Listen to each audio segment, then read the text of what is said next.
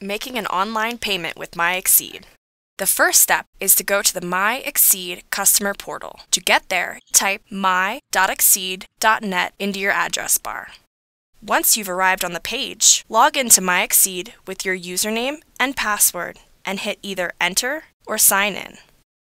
In the center of the page, you will see a billing snapshot, which includes a View and Pay Bill link. Click here.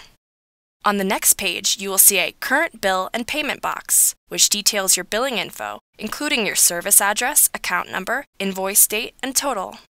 To the right of the page, look for a One-Time Payment box, which shows your current balance and includes a Pay Bill button. If you need to change your payment method, click under Account to Charge and use the drop-down menu to either choose New Credit Card or New Bank Account.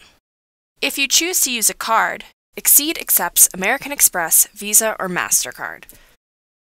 In addition to your credit card number, you also need your 3-digit CVV, also known as the security code located on the back of your card in the signature box. If you already have a credit card or other banking info on file with us, just select your payment and click Pay Bill to pay the amount due. Once you confirm your payment, you will see a message saying your payment was submitted successfully. Check your email for a receipt.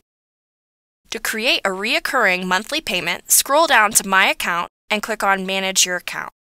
From there, click Update Payment Method and Edit Payment Method to enter your card information. Your Exede monthly payment will now be automatically deducted from your bank account.